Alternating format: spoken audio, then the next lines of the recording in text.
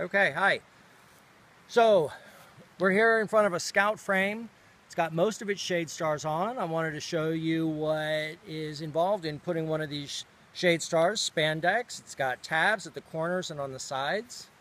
And when we add it to the frame, we use the harness clips.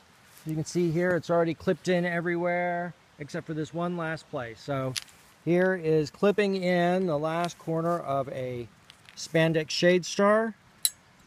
Open the gate, slide the loop in, let the loop go, and then with these side tabs, you take the bungee balls.